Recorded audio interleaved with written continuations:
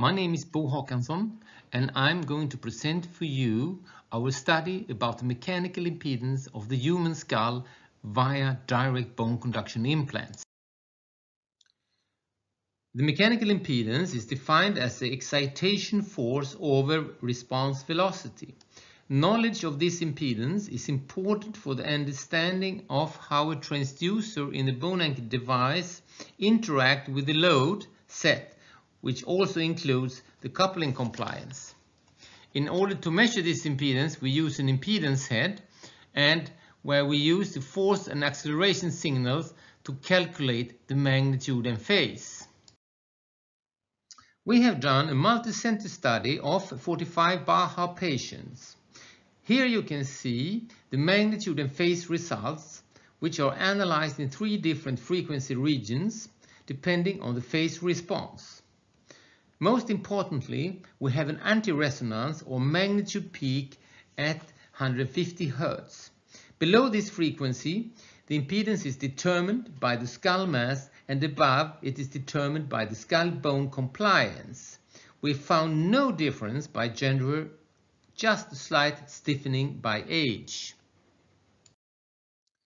This impedance can be summarized in 3 figures and maybe using an exercise blade.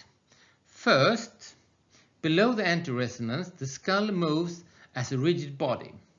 Secondly, at the anti-resonance, we have a maximum impedance magnitude and there is hardly no motion in the attachment point.